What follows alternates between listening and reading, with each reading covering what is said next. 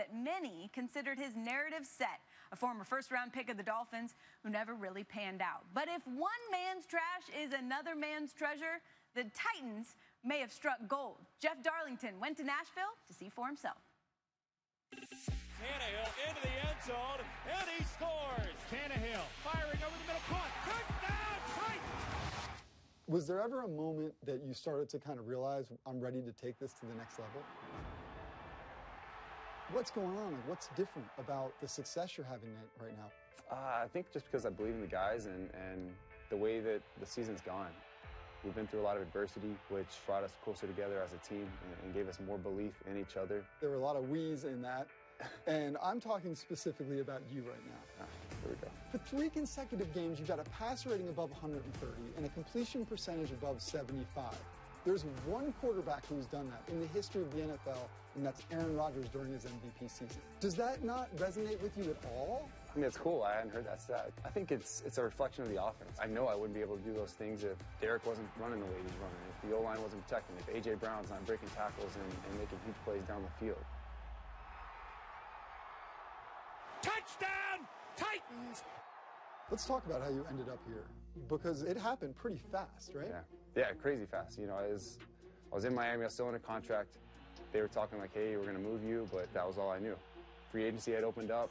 I was kind of stomping my foot and looking at the clock. You know, it's like, if I'm not going to be here, I want to go because spots are filling up. I wanted to be a starter, and those spots really kind of filled up quickly. You know, get the call, getting traded to the Titans, and knew it was going to be for a backup role. So it was a tough pill to swallow.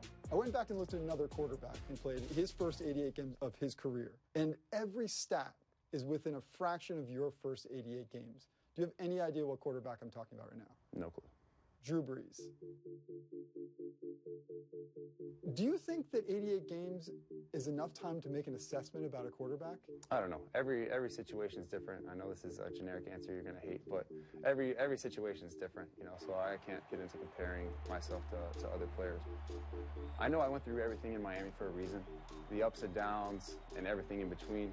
Just a lot of growth as a player, as a person, as a man, as a father, and a lot of football.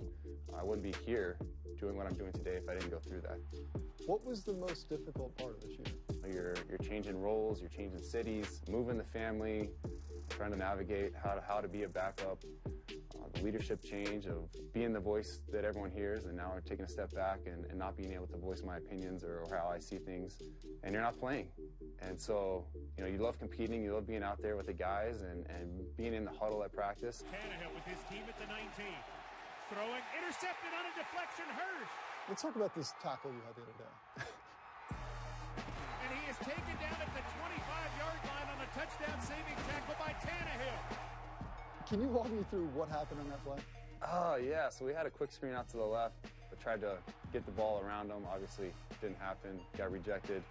Fell into the lap of another D lineman and faked it. So then he took off running. Deion Jordan is between me and him. Gave him a weak hesitation move, stair step, and he pushed me right in the chest. Ended up running around him, and I was pretty ticked off at that moment, so I just wanted to try to knock the ball out, hit him as hard as I could, and get him down, so that's what I did. You know, you did have a knee issue, you had a shoulder issue at one point. Like, is this smart? Like, should you be playing like this at this point? I don't know. I'm just playing the only way I know how, and that's to lay it on the line, lay it out there. I feel like if I slide on the 2-yard line, I have to hand in my man card and be done with it.